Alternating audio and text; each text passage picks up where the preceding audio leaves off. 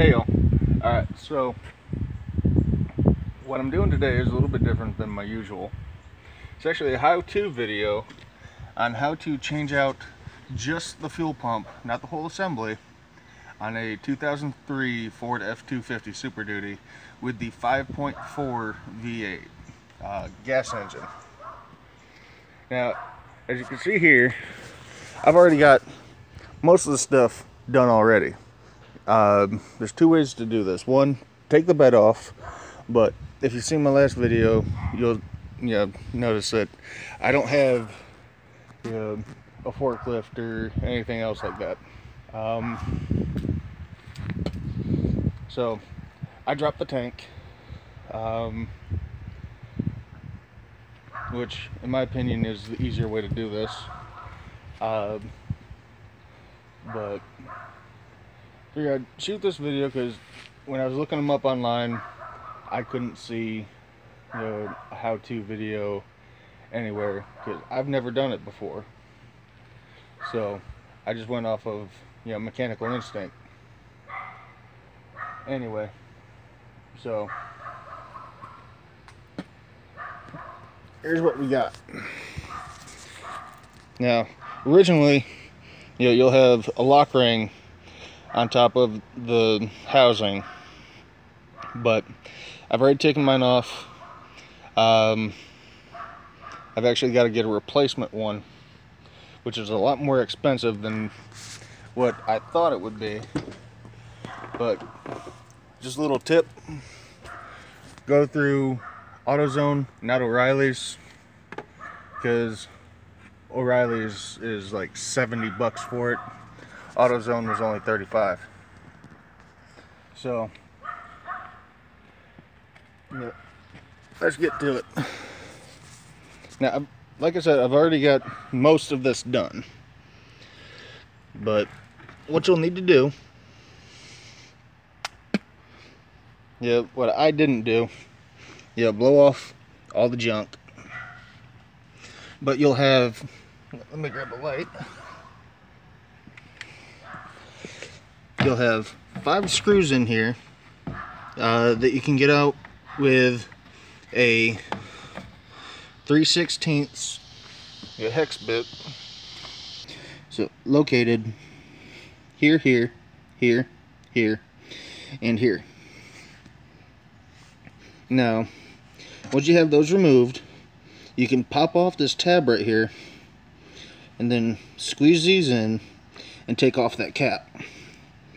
Now, from there, the pump should pull right out. Now, I've already got the new one in there, wired up and everything else, because it wasn't until I was almost done with this, when I realized, hey, I should make a video of it, because can't find shit otherwise. But I'm gonna go over to the old pump real quick and just kind of do a mock show of how to get everything switched over. So, 1 second. Okay, so what I have in front of me is the old pump, which there's a notable weight difference between the new one and the old one. The old one, you can tell it's a little bit heavier because it's got more stuff in it. There's no more fuel in it, it's just a lot of junk. Taking a look at the old screen, you can see that there's a lot of grass and a bunch of dirt and everything else on the inside of it. But like I said, as far as the lock ring, I busted mine off. I mean, there's a tool that you can get for it. Otherwise, just take a screwdriver, kind of tap it the outside a little bit. It'll get it loosened up plenty. I tapped too hard and broke it. But anyway, the new pump, it'll come without these rubber fittings around it, so you'll have to put those on yourself. But make sure you're getting the cap on before you put on your new screen.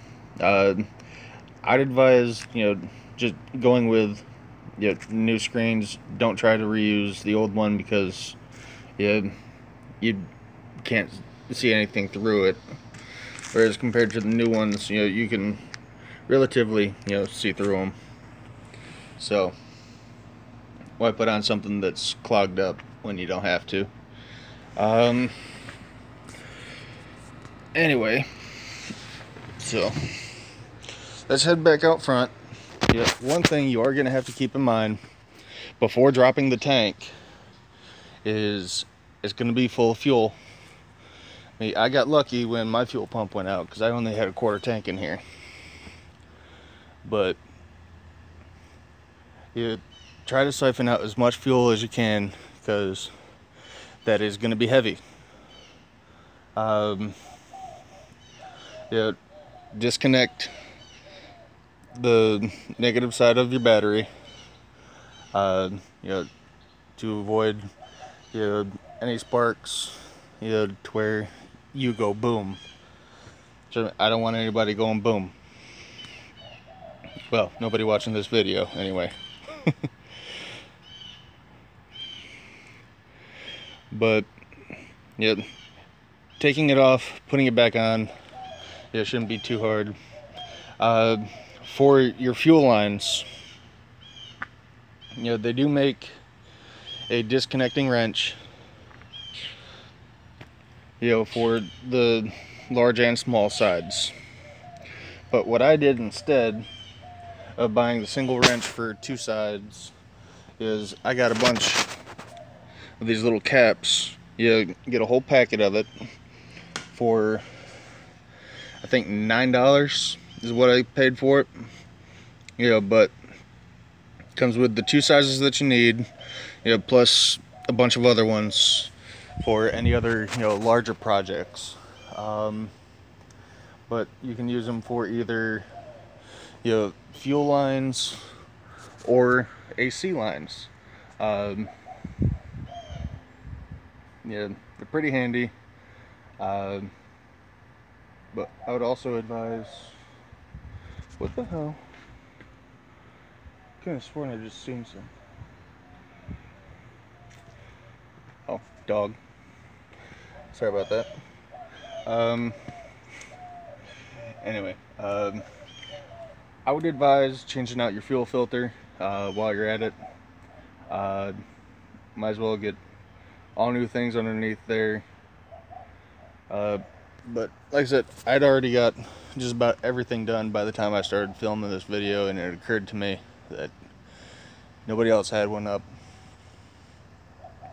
If you have any questions, leave them in the comments, or if you don't have a channel to where you can leave comments, you can get a hold of me on Instagram, Twitter, or Facebook. Instagram, PR Texas Outdoors, or on Twitter, also at PR Texas Outdoors. The YouTube channel name, the Facebook channel page is Private Road Texas Outdoors.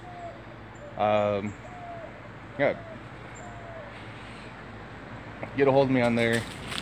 Any questions, comments, or any tips of your own, also appreciated. But I'm going to call that it for this video. I hope it was helpful. If not, well, let me know. If you're new to the channel, hit that like button, comment, subscribe, and y'all have a good one. Good luck, and take care. Bye.